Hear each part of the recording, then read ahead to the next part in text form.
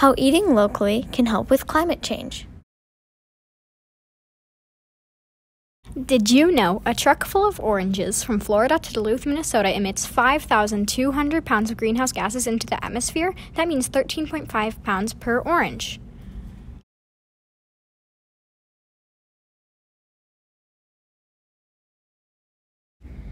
Every day, more greenhouse gases are being put into the atmosphere. So, by eating more local foods, you can help slow down climate change. If everybody lived like an average person in the U.S., we would need over 4 Earths to evenly distribute the amount of greenhouse gases we are producing. Did you know the amount of energy it takes to raise, harvest, process, package, and deliver 1 pound of beef is equivalent to 1 gallon of gasoline?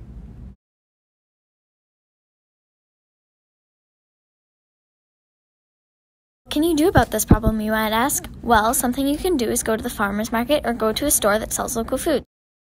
By eating locally, we use 5 to 17 times less carbon dioxide than the amount of energy producing from far-flung food. Animal agriculture is responsible for 13 to 18% of human-caused greenhouse gases, so by eating less beef, chicken, etc., we can help reduce that amount. Transporting and harvesting seafood from the ocean takes 80 liters of fuel per 1 ton of seafood, depending on the kind.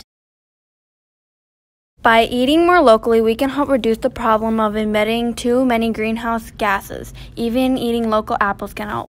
So, as we said, eating meat and seafood takes a lot of energy, so we recommend eating less meat and seafood.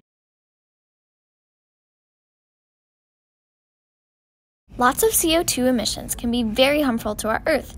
So, by eating more locally and less meat, we can help the Earth. Greenhouse gas emissions go into the atmosphere every day, so a few of the ways that we could be eco-friendly is by eating more things that are produced locally.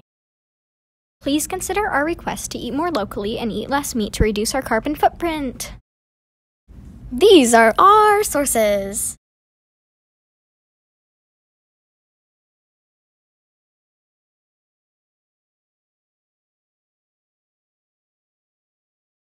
Thanks for watching.